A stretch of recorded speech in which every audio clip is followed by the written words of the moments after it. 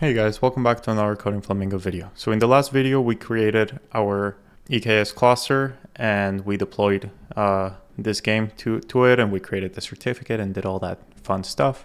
However, one of the points of having Kubernetes, all the last nights trying to figure it out, is so you don't have to wake up in the middle of the night if something goes wrong. So what we're doing today is kind of like the health checks, and it's a really cool feature.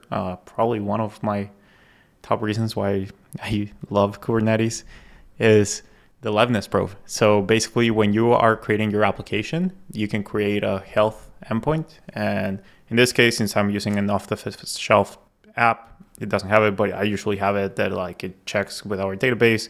And like .NET has an extension that allows you to create kind of like the health endpoint automatically. So like checks with, make sure that you have access to Key Vault, make sure you have access to the database and all that stuff. But in this case, I'm just doing it to a path. You specify the port where that's open.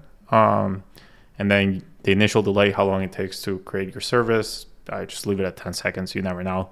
And then the period, how often it should check. So every 5 seconds I set it.